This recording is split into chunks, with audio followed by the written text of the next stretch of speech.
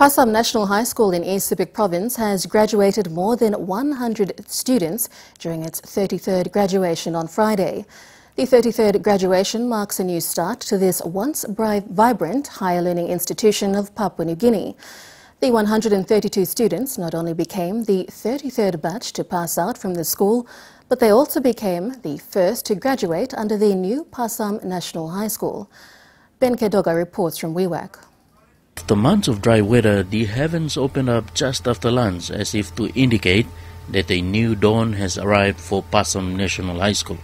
Passam National High School in the past decade has been riddled with many controversies, but one that stood out prominently was the cult practiced by past students of the school that eventually brought the school to its knees. But during the graduation ceremony, school principal Raymond Bakavi said the old Passam that everyone knows of is gone, adding that they now have a new look Passam which has God in the center of everything they do.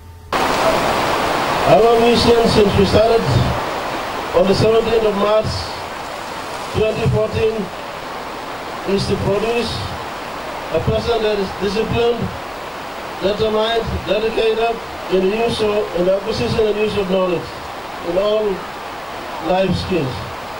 We are pursuing this through spiritual activities and education in partnership with our local churches and our other stakeholders. The school only started taking students again on the 17th of March last year. Mr. Bakavi says that the grade 12 students of 2015 had performed exceptionally well in their internal assessments, and he predicted good results to come from their external examinations. He said students' attitude towards their studies and respect towards their teachers, fellow students and the surrounding communities have dramatically changed in the past months. Meantime, the outgoing students' representative, co-president Darius Baumba, also shared similar sentiments. This Passam will never be the same again like what it used to be a long time ago. Because of cult practice, womanizing, alcohol, drug consumption, and all these things have made this institution to collapse.